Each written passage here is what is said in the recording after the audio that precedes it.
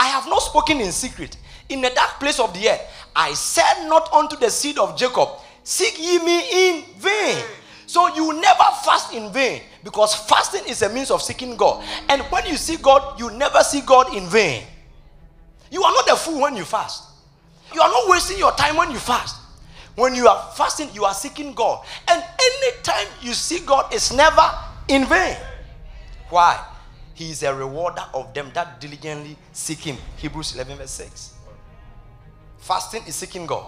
When I see God, he will reward me. Tell yourself that if I fast, I have a reward. Amen. I have a reward. I didn't beg for it. He already planned that for me. But without faith, it's impossible to please God.